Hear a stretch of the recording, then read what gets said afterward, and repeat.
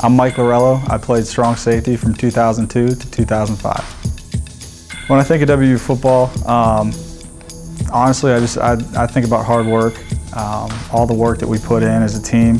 When I look at the weight room, and I remember what went on in there when I was here, you know, we put in work down in that weight room, and we knew it was expected of us.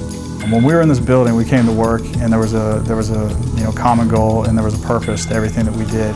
And Brom takes the snap, and he hands off to Bush. He's hit in the backfield and dropped by Lorello at the 10.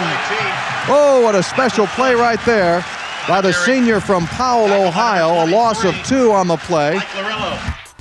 I was lucky enough to play at all 3 levels. I played, high school, I played college, I played at the pro level, and my experience with the Steelers was awesome. And I was fortunate enough I got to play for Bill Cowher, which is pretty cool. I can tell my kids someday. And my experience at WVU it's probably the greatest memories that I have. To be honest with you, there's a lot of people that go through college, I feel like, and are lucky enough to play a college sport or whatever, that they really kind of take it for granted and they don't really know how good they had it at the time. But when I was doing it and I was living it, I knew, I just knew that it was the best time of my life, and it really was. So I couldn't ask for anything more from West Virginia and being a Mountaineer.